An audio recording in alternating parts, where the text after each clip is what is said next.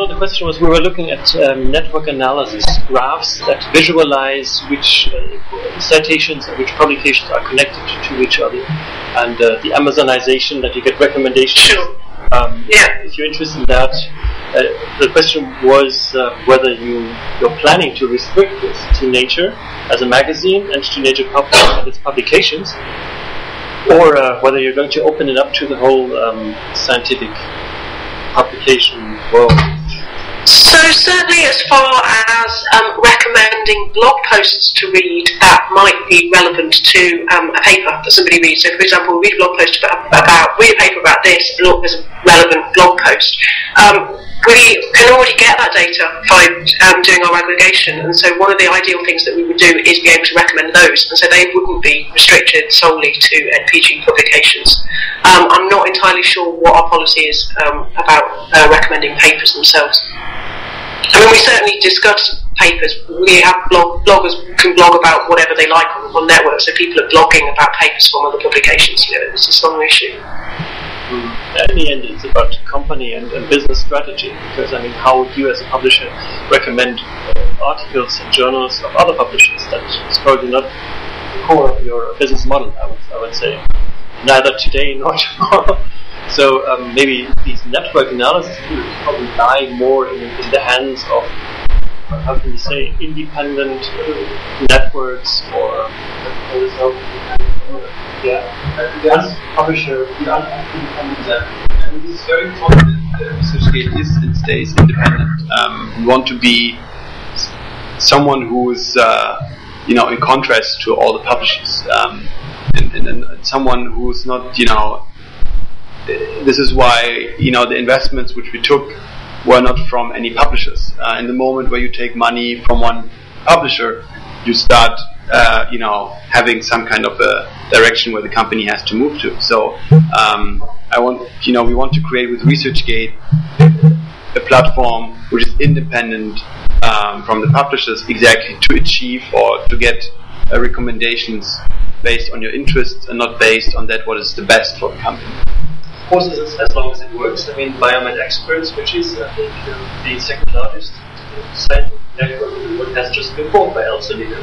So, who are you going to be bought from next year? Next week? No, you're not getting acquired. Definitely not. Okay. You don't want to? No, I don't want to. I think we want to create an independent company, and we are an independent company, and I think there's a chance for a company to change something in the world of science by being independent. Okay. Further questions? We have a few more minutes, 10 more minutes. We have to finish quite punctually as far as verge. Yeah. Is it possible to say which platform is the most successful among German scientists which are using open science platforms? I think it's hard for me to say. The question would be why? Well, first of all, it hasn't been evaluated yet empirically. Yes. So that's the real answer to your question. But and the question is, of course, to be fair, like if you compare Mendeley and ResearchGate, Mendeley is more focusing on, let's say, literature handling. We're focusing more on the social networking part. It's, from the user base, if you take the user base, I think, then ResearchGate is the largest, followed by Mendeley. But it's still hard. I think, I think there were so many platforms which, like 3 years ago, when we started, they were much bigger than we were at that time, and now they are not anymore there. They just closed down, shut down. I think, there are some platforms, but they're very small. Scholars is very small. Lab meeting is just down. I saw that yesterday. Mm-hmm. So there are some platforms, but I think ResearchGate is the largest and the widely used platform right now. When it comes to the figures and the sheer numbers, I think it is. Yeah, it is. Yeah. I mean, there are platforms which are dedicated to a certain subject. And then I suppose Biomed is larger in the biomedical sphere than ResearchGate when it comes to biomedical. Okay, maybe or maybe not. Okay, can you Lou, make an estimate how many German members of NatureNetwork are active? How many? Not off the top of my head. Approximately? No, not at all. It's not something I can put them on. Okay, so all in all, you have how many members at the moment? So we say we have about 40,000. 40,000, okay. Registered users, yeah. Mm-hmm. Okay, thank you.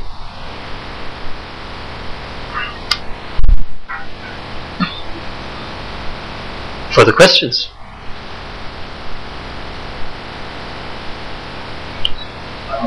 Before you told us that you very often discussed with your professor that nobody, or he said that nobody should use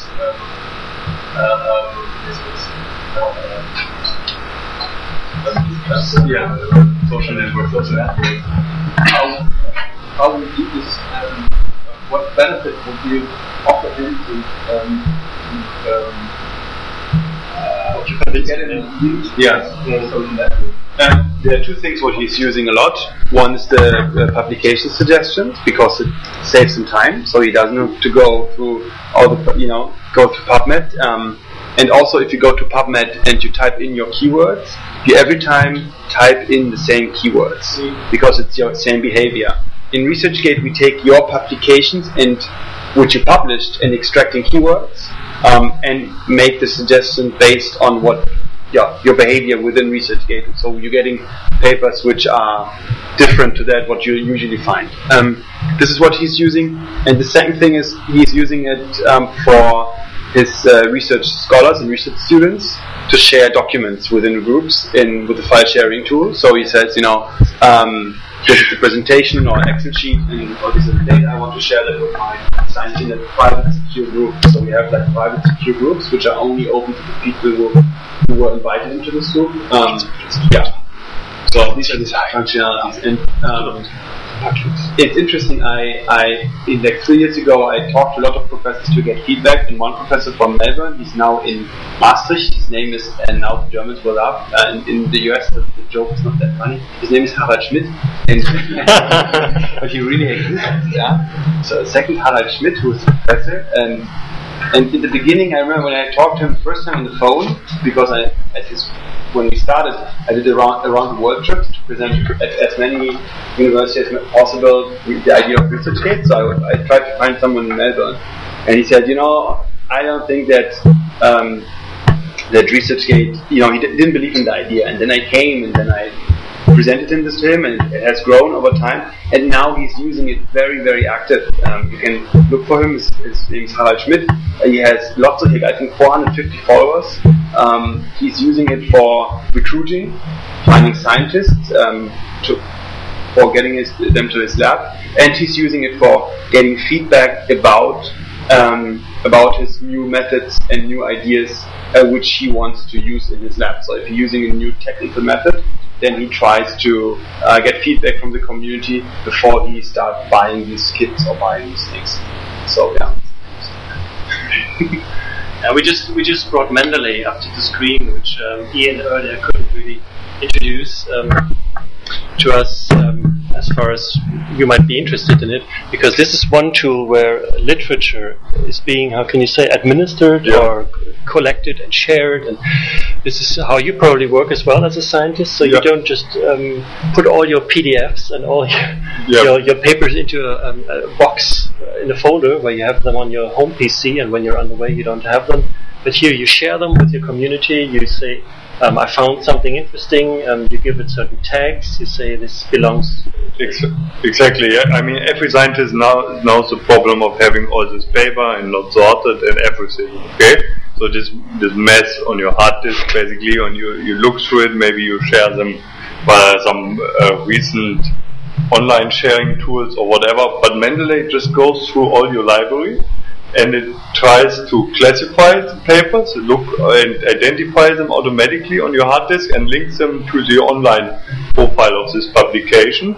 And so you can tell other people what you're reading, and you can see what other people are reading, and so this generates some new measurements, and you can then see which people read similar things, and then you can get some suggestions for them, or get some other papers from them, and within your work group you can share your papers, so you can apply and take your doctorate students so that they have the same, you work on the same library. Or platforms like Websonomy, for instance. It's a colleague who actually wanted to come as well, but who couldn't find the time. It's like a Delicious, someone who Delicious or Mr. Wong. It's Delicious for Science, called Websonomy. It's invented by the people who do the research in business management, knowledge management. Is that at the University of Kassel? I think it was developed and invented, and. They do more or less the same, but more on specific links and sources and data. Yeah, so Mendeley comes with a desktop tool where it integrates into Word, for example. You can cite the things, and you can then just directly download your publication on different computers. So if you work at your office, you can have the same at your home, and you stay in sync basically. I think it even forces you more or less, if you write an article, to think very early on about tags, about abstracts, about metadata. So you can't really forget that, and that already brings you into an advantage again in comparison to all the other scientists who don't do. You just upload the text and that's it.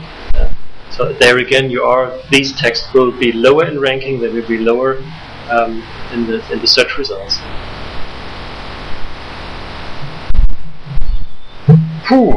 Yeah, complicated subject. After all, it's as I said. You want to say something? Oh, okay. I just want to say that there are a lot of tools out in the internet that are growing, and some are considered. Just Google for Science 2.0 and maybe Science 2.0 tools. You will find a lot of lists. Some are free, some are companies, some are good, some are bad, some are developing, some are not, and it's a very vivid field at the moment. The first tools are already dying again, so this is, as far as I can see, it's always so we're not even in the first part of the hype curve. We're already in a phase. Whether we're in the middle or not is the question, but the fact that the first platforms who have started quite ambitiously are already dying again shows that Science 2.0 is not such a new phenomenon and such a paradigmatic new thing. After all, we have platforms with more than several 100,000 members. I think I would like to close it here because time is up anyhow, and I hope that you've taken with you certain ideas and ways to do research, ways to get an idea about the relevance of certain topics, and I think it's an issue where we will have to dig deep into for many more times before it's becoming part of our or of your daily work as science journalists, as science communicators. But as a matter of fact, I think it is already transforming scientific practice more fundamentally than any other development and any other general development in the last years or even decades, I would say. Maybe not since the invention of peer-reviewed publishing, but in that direction. So, thank you very much for being here. I hope the experts could... Did you want to say something, Lou? Sorry to exclude you. No, thanks very much for your reply. And if anybody has any further questions they want to follow up with, do feel free to share contact details. Okay, yeah. Sorry, I hope we didn't leave you too far aside because it's always difficult when some people just virtually there. Yeah. Thank you very much for joining us from London, I think it was. Yeah. Get well soon. Okay. Thank you for being here. Thank you for taking the long way. Yeah. Here you have the new magazine of Wissenschaftspressekonferenz. For those who don't have it yet, I think it's been published a few days ago, and a few brochures and magazines, and you find information about TELI, the Technisch-Literarische Gesellschaft, on the internet, of course. Both WPK and TELI have local groups here in Berlin. Quite small, huh, Manfred? About 20 members each, but still, thank you very much for being here, and have a nice day, and enjoy the rest.